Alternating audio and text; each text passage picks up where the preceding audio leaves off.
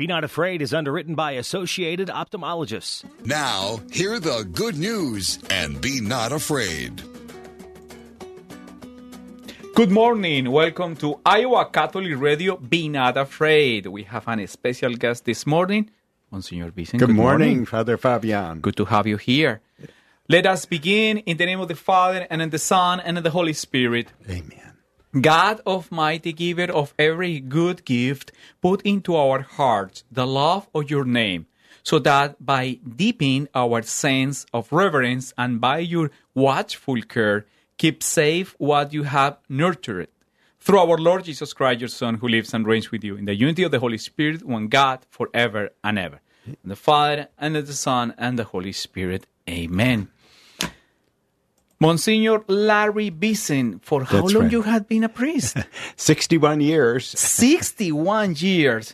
And it's funny to hear 61 because supposedly a pompous celebration last year.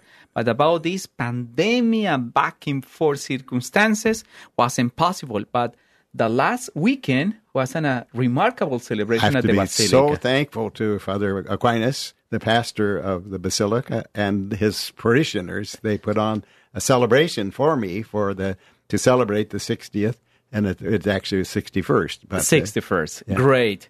And today, my dear brothers and sisters, we have a tremendous testimony of good priest and a servant of God in a very deeply manner as a priest. And it's my pleasure to share with him these microphones today. Monsignor, could you please tell us about your biography?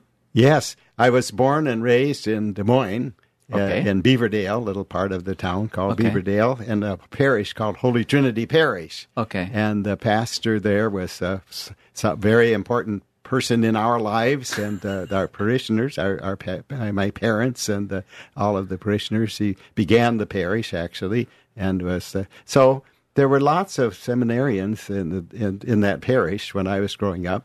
So when I decided to go into the seminary, felt called by God, and actually at a much earlier age, when I was in 5th grade, I knew that, well, I'm going to go on into the seminary, into the priesthood. And I had the example and the friendship of the various priests that were from Holy Trinity at that time. So I went into the seminary. My sister, who was a religious sister, went into the convent 2 years. After she graduated from high school, she went into the sisters, and as soon as I graduated from high school, then I went into the seminary at Loras College in Dubuque. So, for those listeners, especially youth people, men and women, how the Lord called you to be a priest? it was a very simple call, the fact that I just felt that God is inviting me into this work of serving the church. Actually, it was kind of a funny thing. We used to have 2 masses on Sunday, one for the people who were going to communion, and then the later mass was for the people who, not everybody went to communion in those days. Wow. So, Okay. and it took a long time to distribute communion. And my very first call was, I thought, well, I could help them distribute communion. And so that was the beginning of the call. And of course, our motives change over time. That was the call of a child, called to a child. But later on, then I realized, no, I can be of service to other people. And so I followed that call. Monsignor, which seminaries you are assisting for minor and major seminarians? I went to a Dowling High School and took 4 years of Latin when I was there. We Wow. needed Latin in those days. And then I went up to Dubuque to Loras College, and again majored in Latin because of the fact that, again, we needed Latin. And then I went to a Dubuque seminary that's been closed for many years called Mount St. Bernard Seminary, and it was taught by Dominican priests. And so I went into the part of the seminary that was all in Latin. So that was my training. For those years in formation, any special devotion and a saint that inspired your persistent road to be a priest? Well, when I was in 7th grade, I began the practice of going to Mass daily. And so all through high school and college, going to Mass daily was so important to me. And so the life in the seminary was kind of a continuation of that practice. The Mass has always meant a great deal to me. And daily Mass especially is, if you have problems, if you're challenges, you bring those to the altar, and Jesus is always present. And so I always had that feeling. At that time, was I required for a pastoral year before to be ordained as a priest? No, that's really interesting, the fact that you asked that question, because back then everything was very theoretical, and we might visit nursing homes or sometimes the jail, things like that. But we didn't really have a year. Nowadays, the seminaries have a pastoral year where they go into the parish. But I was always close to my parish in Des Moines and followed what was going on there, tried to help out in the various ways that I could. And even in the summertime, when we had vacation, I worked at Mercy Hospital. Wow.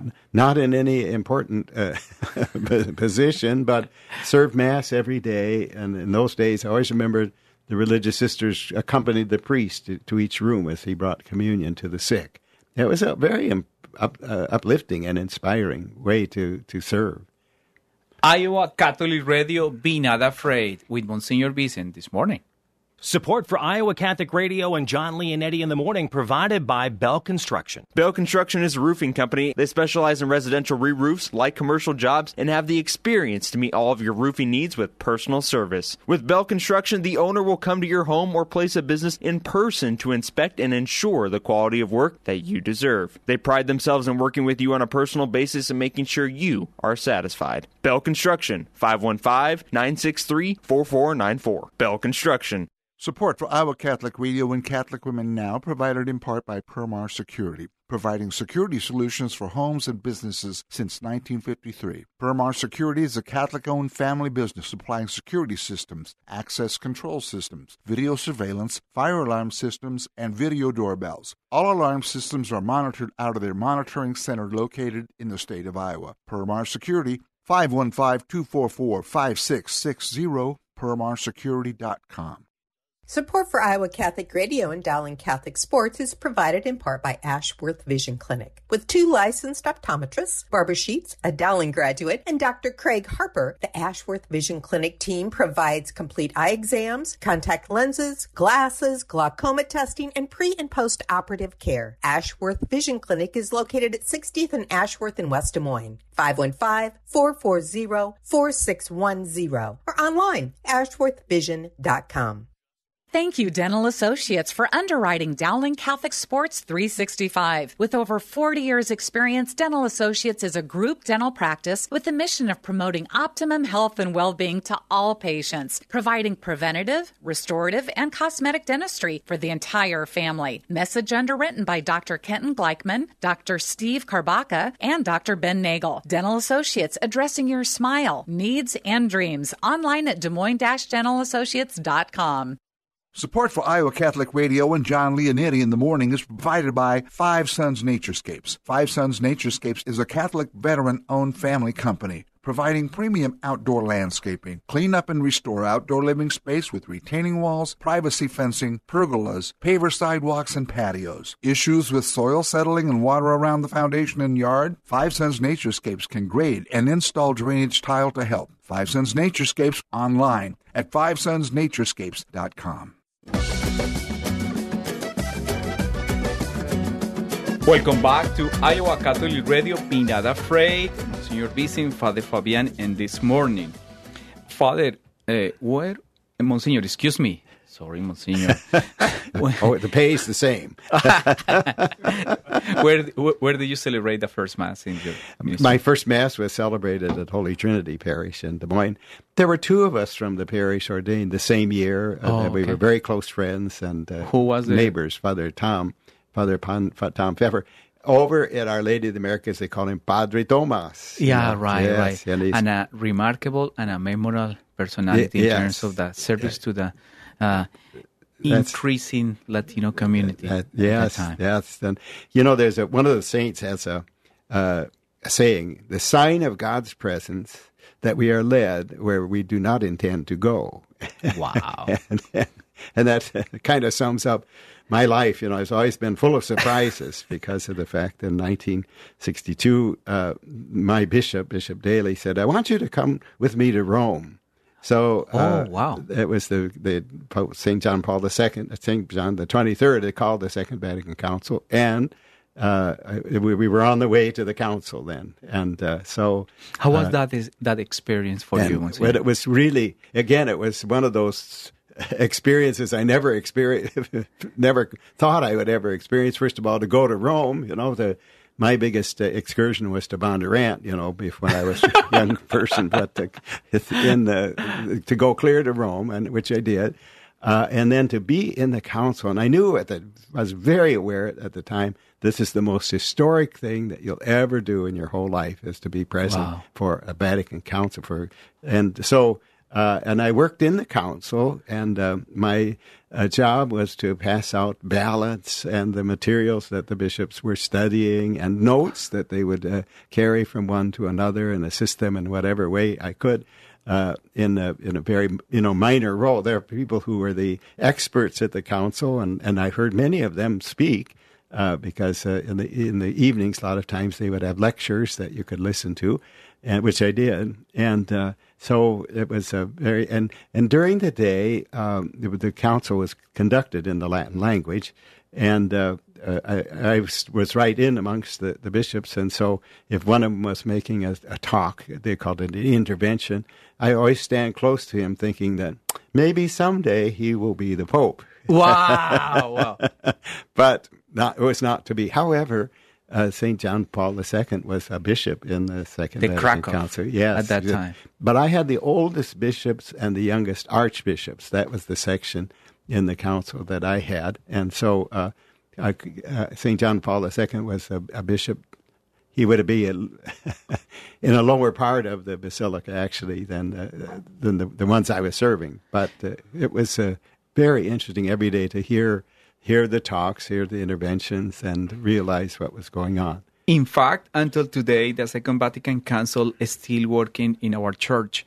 At that time, how was the environment for the church? Wasn't a very transitional, but at the same time was crucial moment for the church. It was absolutely crucial, and there was a lot of tension back and forth about what all of the things that were being discussed were basic ways that the church, St. John the 23rd wanted us to be the signs of the times, and communism was rampant in the world at that time, and he made a approach to the communists to try to influence them, and so there was all kinds of current, because we are a democratic country like ours was exactly. Everything was shared responsibility, and so there were those kinds of tensions. But in the council itself, every day there was places where the bishops could go to maybe have a little cup of coffee and maybe a little tiny roll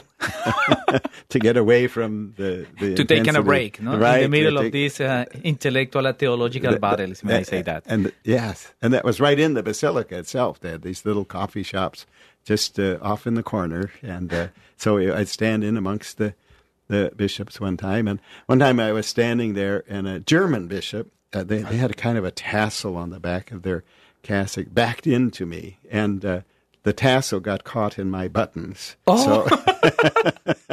So he was leaning over backwards as I tried to release him from his capture. So, Monsignor, speaking about tensions and challenges, how 61 years of priesthood with this kind of tension and challenges? Many, right? Right. And it's one of those things that you just have to remain flexible and realize that God is working in our world today, just as He always has, and that we have to be willing to accept things as they come at us. And we know, for example, a good example is the pandemic. In my whole life, I've never seen anything like a problem like this, and yet God is present here too.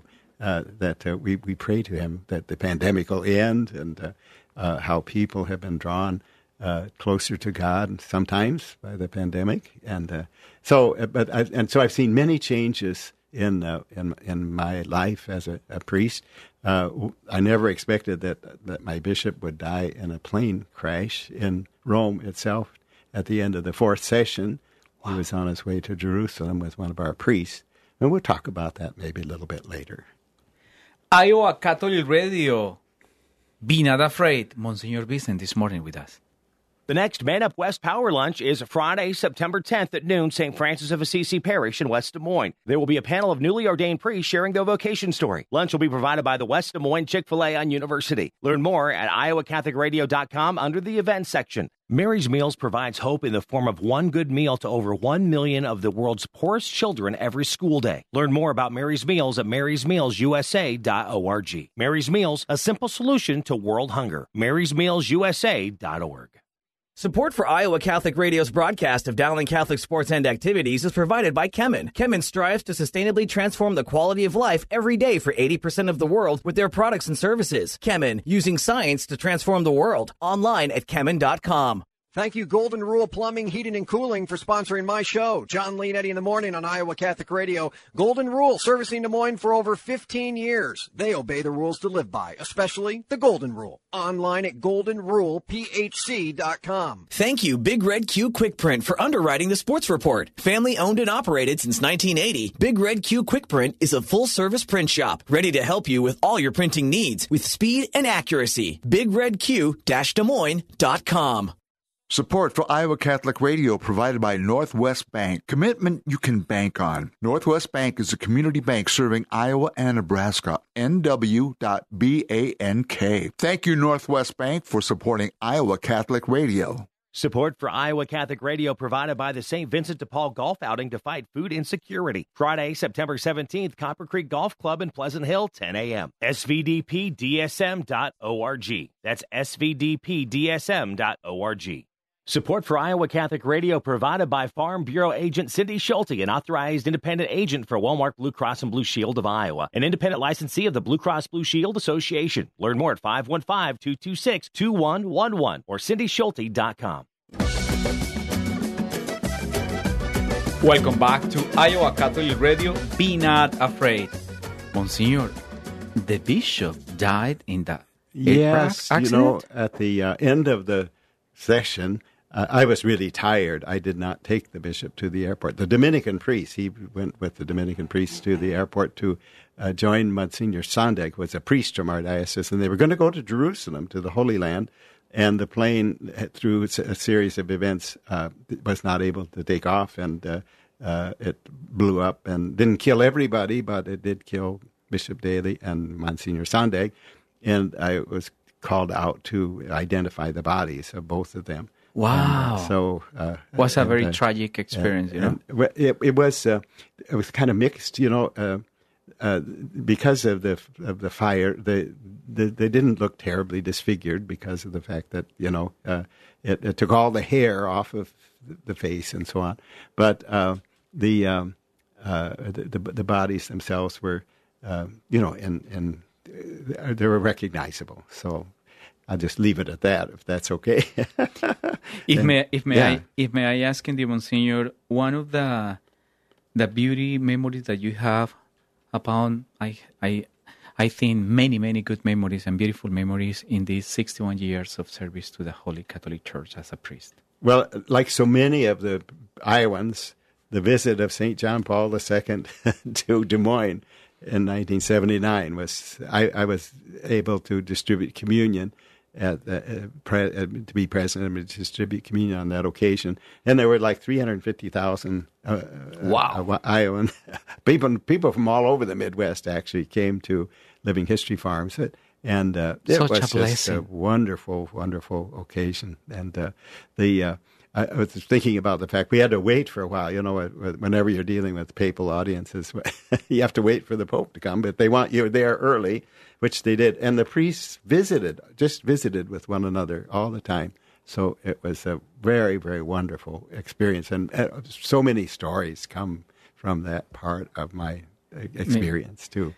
Monsignor, moving into this coming Sunday Gospel, the Gospel of Mark, chapter 7, verses 31 to 37, describe beautifully.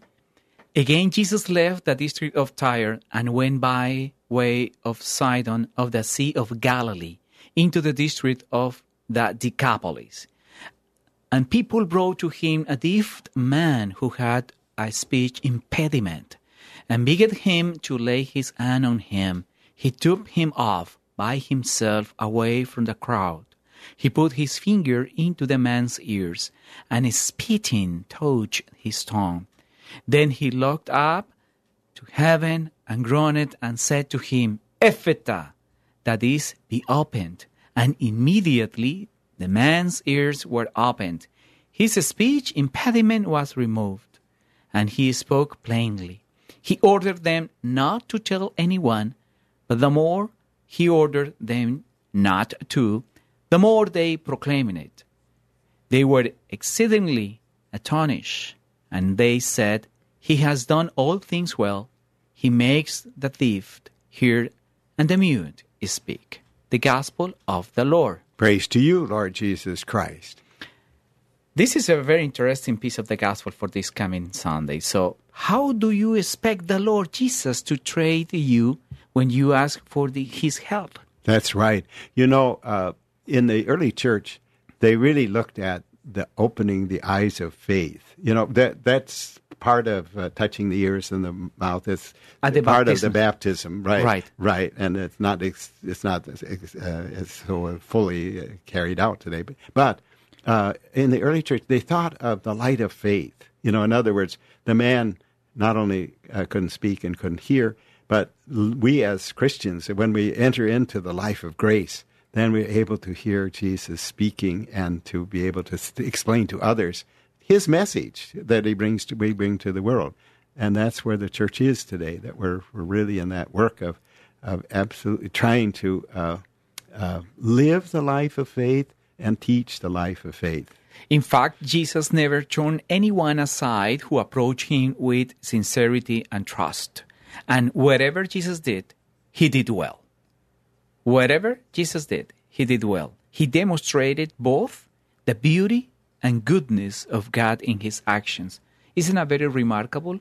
The many handicapped people, many illness people, and today means a sign of hope for us as well. There's so many beautiful pictures of Jesus in the Scriptures. If you know, they're not visible, not sight pictures, but in our faith. You know, because of the fact we know that Jesus is present today as He was as present back then in our life. That we can realize that He touches us with His finger. You know, and also it's a beautiful memory about the sacrament of baptisms as well. That is the open doors for the kingdom of God and be part of the Jesus Christ Church as well. Right. You know? It's a simple ceremony, but so important, and it's life-changing. In fact, this coming Saturday, we have 15 new souls that will be arrived to the Catholic Church in Our Lady of the Americas. So it's more job to do. Monsignor, any special message to send us? I think the main thing is to remain calm and to realize we are children of God, that God is in our life. He sends the Holy Spirit, talks to us every day. We need to be listening. Absolutely. Could you please send us with your blessing? May the blessing of Almighty God, the Father, the Son, and the Holy Spirit come down upon Iowa Catholic Radio, on its sponsors, its listeners, its staff, all who are concerned with Iowa Catholic Radio. Be not afraid. Be not afraid. Jesus is on the way to encounter you. Be Not Afraid is underwritten by Associated Ophthalmologists.